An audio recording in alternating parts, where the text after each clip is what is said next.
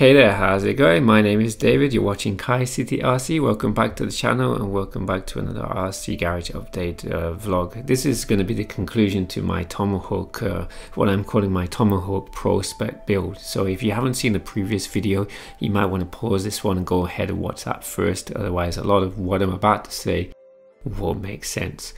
Okay, without further ado, I'm sure everybody's wanting to know how the build went. Well, initially, I had thought, since this was my fifth two-wheel drive Scorpion-based buggy build, and all I was doing was adding a few Kyosho option parts, it would be a straightforward build and it would be over before I knew it. Famous last words, yes, I hit a snag. Everything was going smoothly until I came to put the body on, and I discovered that the taller HG shock stay at the rear prevented the body from sitting properly. And I looked like I needed to cut some of the body at the back to make more clearance for the shock stay. But the problem was I was just eyeballing it and I could see where it was catching on the shock stay at the side of the body. The problem was it looked like even if I did that, the body still wouldn't drop down as far as it needed to go because it would start to rest on the top of the shock stay. I don't think it would be a problem, and at the time I was like, wow. I just painted up the body and I was a little bit reluctant to start hacking away at it. And if I had more time and I was in a position where that if I did screw it up, I could get another body and paint it up before the event, then I probably would have gone ahead. But it caused me to kind of stop, pause and reevaluate what I was doing. So if you did watch my previous video, you'll know that part of the reason I decided to throw a whole load of carbon upgrades option parts at this Tomahawk was to differentiate it from the Tomahawk I already had. And I thought to myself, well, it's one thing to go and get all these parts, HE shocks, carbon plate, etc, and just throw them on just to make it different, but in doing so I'm not sure this is the right direction I want to take with this build. So let me explain. The whole design premise of the original Tomahawk was to be a lightweight race version of a Scorpion, and so Kyosho, Kogawa-san, Kyosho engineers basically threw a lot of the parts away. They did everything they could to reduce the weight of the Tomahawk. And I thought to myself, well, wait a minute, by putting, for example, these HG shocks on, I'm adding weight. And then it occurred to me, a lot of the mods that I'd planned to do were going to bring my Tomahawk closer to a Turbo Scorpion in spec. And I thought, well, do I really want to do that? Because I've already got a Turbo Scorpion. And one of the things that I like about the Tomahawk is that it's so different to the others. And not just the other two-wheel drives in the series, but two-wheel drives in general. I think most people agree. If you said to somebody, describe a two-wheel drive RC buggy, and most people would kind of have the same image in their mind. It would have a low front, gradually get taller towards the rear and be capped off with a wing at the back, where the Tomahawk doesn't have a rear wing. I mean, it's not unique in that regard. The Grasshopper, Holiday Buggy, you know, dozens of other buggies don't have rear wings, but I'd argue that a key design characteristic of most two-wheel drive buggies, or buggies in general in fact, is to have a rear wing, but the Tomahawk doesn't. Instead, it drops down at the rear. And one of my favorite angles of the Tomahawk is the side-on view, because the rear end is so low down and then you've got these oversized rear tires. It just, I don't know, I really like the aesthetic, hence I use it in the thumbnail. And so I thought to myself, well, if I start to throw all of these parts on it, and particularly the HG shocks and the Turbo Scorpion wheels and tires, I'm just bringing it more towards a Turbo Scorpion.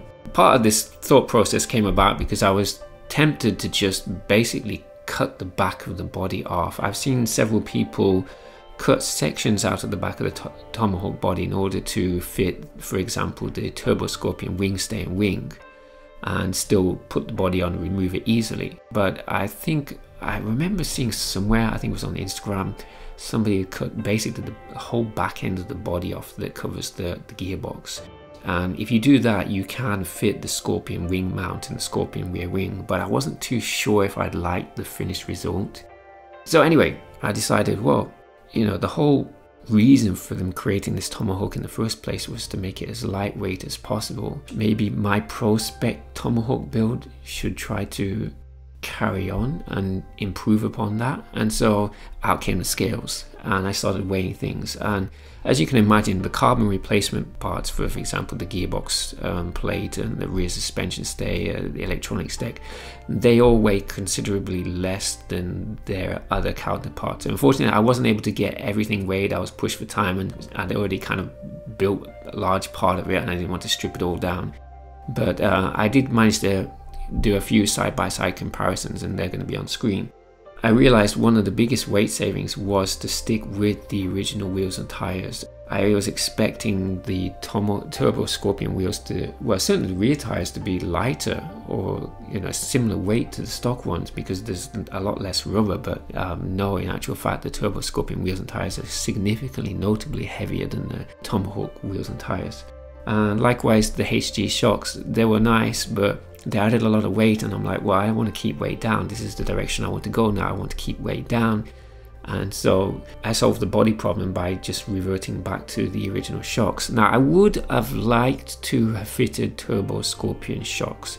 So the Turbo Scorpion uses slightly larger shocks than the stock ones you get in the Scorpion, the Tomahawk and the Beetle.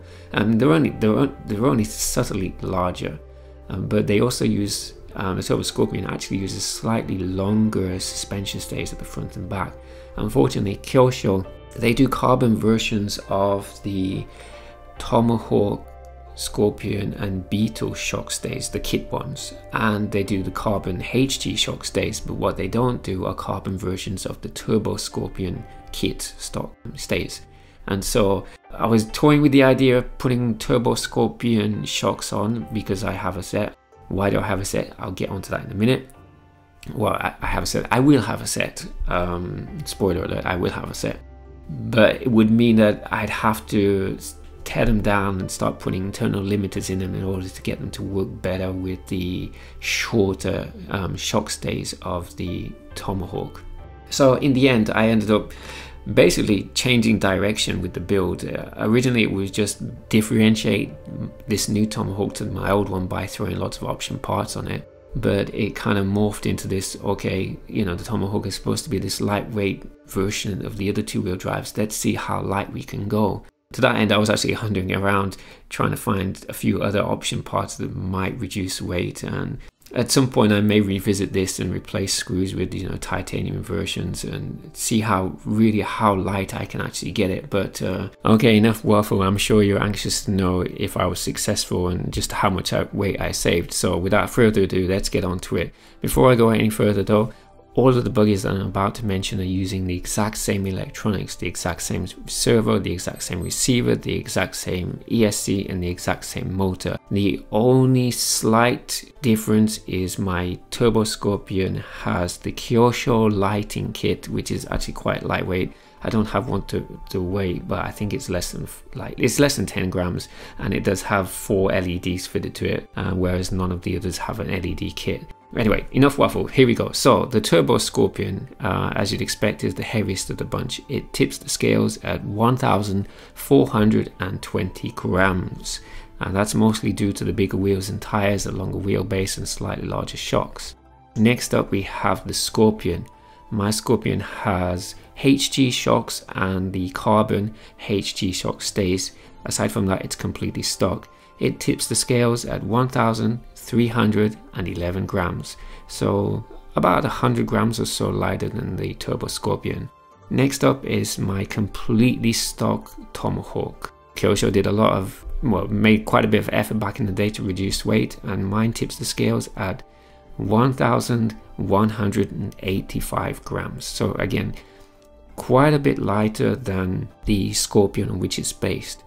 And finally, the Kai City RC Pro Spec Tomahawk. What I'm going to do is I'll put the complete spec list on the screen now. Pause. Have a guess. Let me know down in the comments what you think the final weight is going to be. Are you ready? So here we go. After all of the carbon upgrades and weight reduction, the Kai City RC Pro Spec Tomahawk weighs in at